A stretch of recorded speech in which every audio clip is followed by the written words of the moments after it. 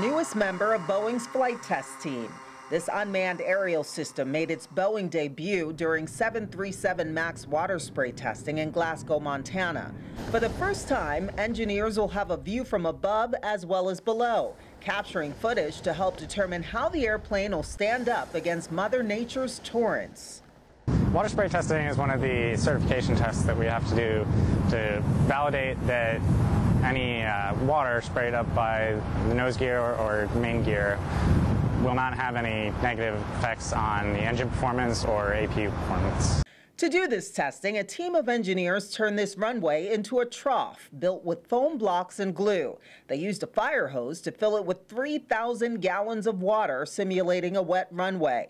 For the first time, they're testing the water spray on the auxiliary power unit inlet, redesigned to feature a retractable door for the 737 MAX.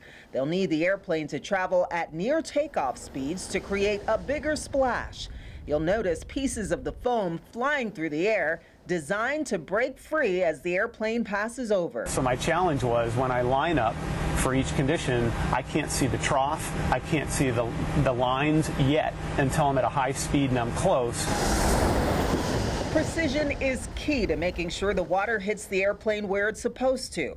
Documenting every drop, flight test photography.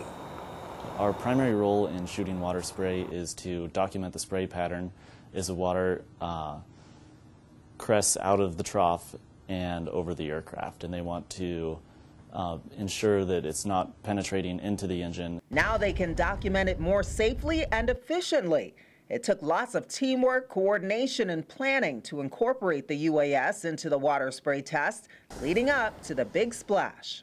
I think it taught a lot of people we can do this. We can make changes, and we can try new things, and we can be better, faster, cheaper, stronger, more awesome than we have in the past.